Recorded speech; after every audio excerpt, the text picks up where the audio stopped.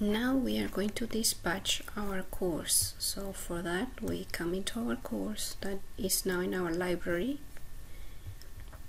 and here there is dispatches for this course. There are no dispatches at the moment, but we just create one.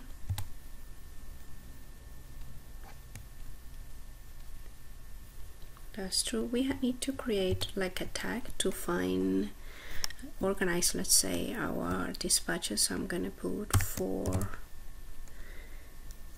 LMS.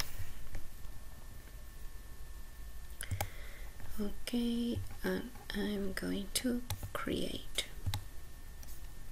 Oops, I forgot to create the destination. Name LMS save. So the destination will be for my LMS. I click on create,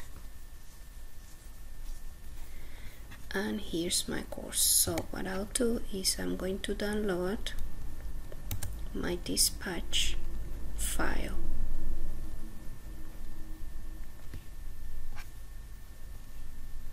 I go into downloads, and here is my dispatch. I'm gonna put it here just to see everything together.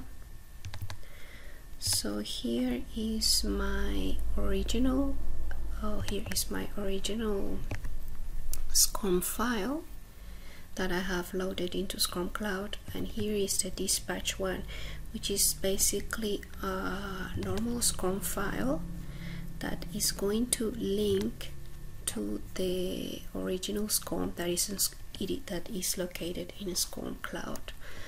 So one important utility of this is, for example, some LMSs won't take really long SCORM files. So if your file is really big, like let's say 100 megs, and your LMS is not gonna take it because of this big size problem, then you just load here in SCORM Cloud, you create a dispatch, and then this small SCORM that you have created and you downloaded is the one that you're going to put in your normal LMS.